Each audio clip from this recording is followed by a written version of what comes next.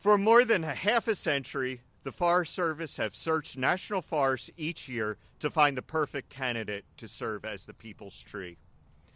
This year, we're honored to have this red spruce, nicknamed Ruby, from the Pisgah National Forest in western North Carolina's Appalachian Mountains. Today, we'll set the tree into the west front lawn. Our Capitol Grounds and Arboretum team will spend the next several days decorating the tree with thousands of LED bulbs and handcrafted ornaments from North Carolina communities.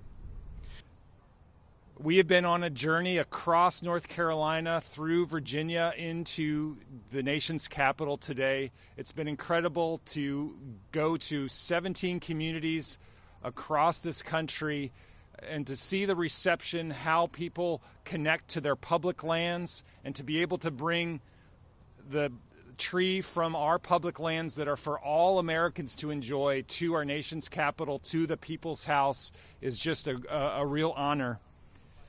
Red spruce, it's a special tree only found at the highest elevations of the southern Appalachian forests. And part of this project, we're working on restoring red spruce with our partners. And so we've collected cones from Ruby and other trees like her so that we can plant thousands and thousands of more red spruce in the southern Appalachian Mountains.